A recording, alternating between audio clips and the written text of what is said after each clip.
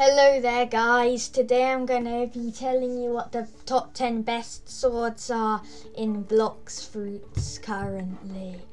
Let's get straight in. At the number 10 place we have the pole second form.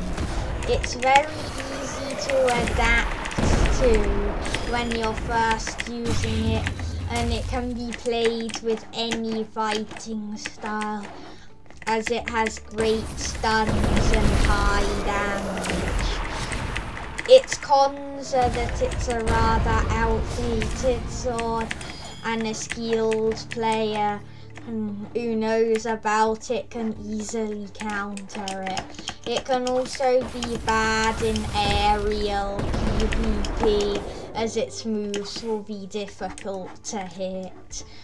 But it's definitely recommended for beginners in PvP, since it's very easy to use,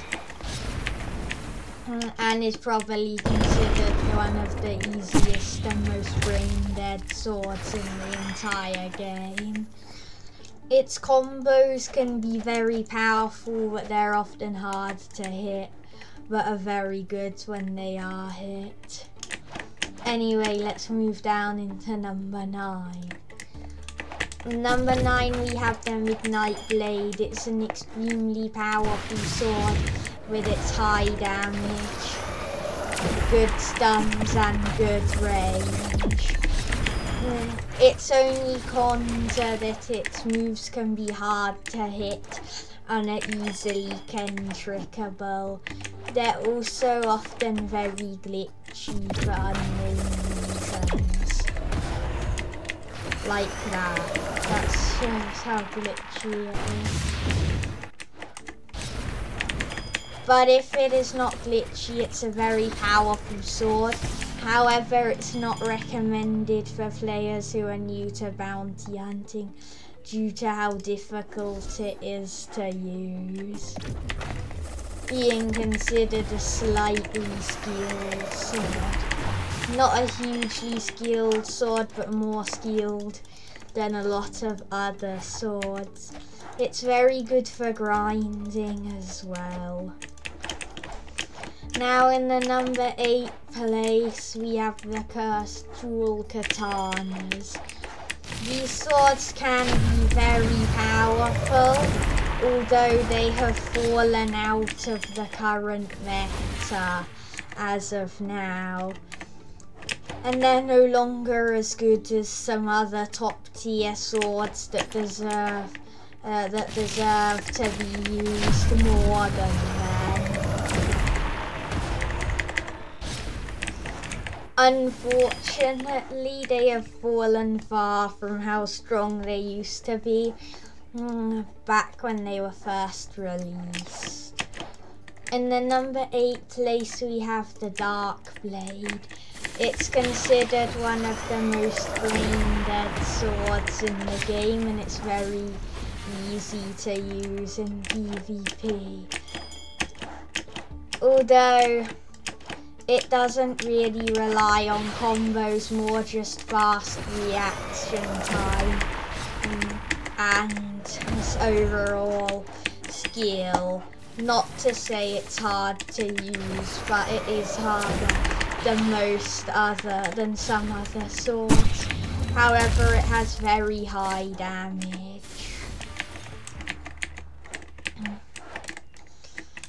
The next sword in the number 7 place is the Rengoku.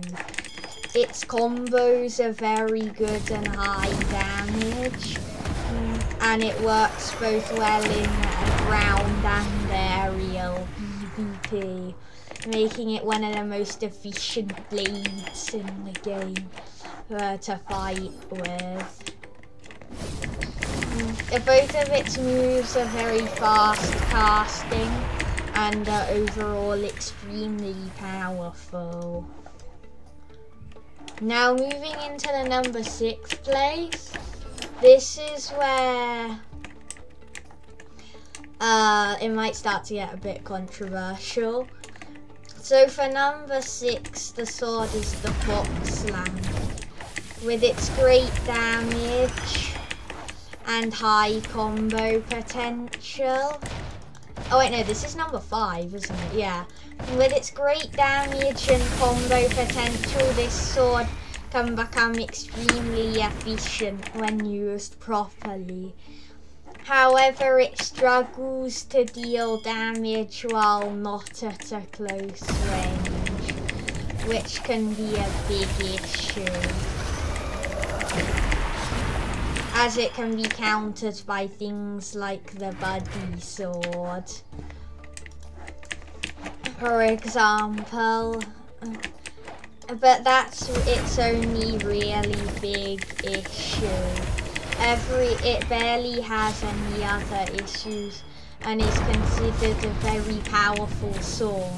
However, it's very difficult to get, which can be a problem. Now into the number 4 spot, we have the true triple katanas. These are very efficient while comboing and are some of the most commonly used swords in the game currently. After they were updated in update 20, they had already been extremely powerful, but they've become far stronger and are even better than they were before. They're some of the greatest swords for comboing and for just dealing damage and spamming moves. They can be played with any stats, including gun, and they're probably some of the most brain-dead swords in the game. They synergize well with almost any fighting style. However, Sanguine Art and God's Human like always work the best. Now for the number 3 best sword, it's the Gravity Cane. The Gravity Cane is great for combos due to its stuns and its ability to pull in opponents. It's known as one of the greatest swords in the game currently because of how easy it can be used in combat.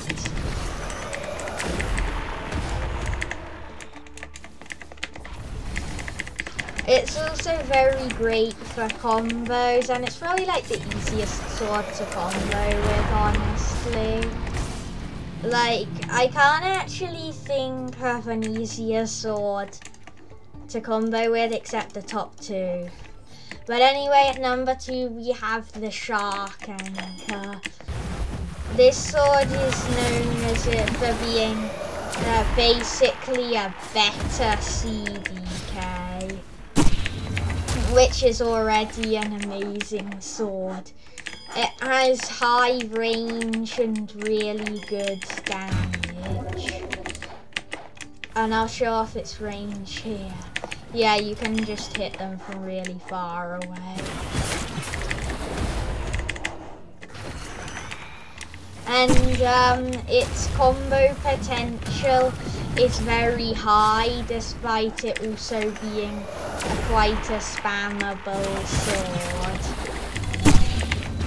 It works for any play style and works with any fighting style in the game, which is why it's considered the 2nd best sword in the game. But anyway, my personal pick for number 1 is the Dragon Trident. The Dragon Trident is just so OP, like, look at this. Its combos are extremely fast, and although it does have low damage, it's got really low cooldowns like the Gravity Cane, and it's really easy to use. And it's like the easiest sword in the entire game to hit moves with. I mean, literally, look at that. I can just aim over there and then still hit them. And a cool tip while you're using the X move to do the maximum damage and still stun them is actually do it up in the air. It doesn't look like it, but it actually stuns them, which a lot of people don't know about. And this sword is the most dangerous in the game because of all of these things. And yeah, that's gonna be it for the video. So I hope we enjoyed it, and bye.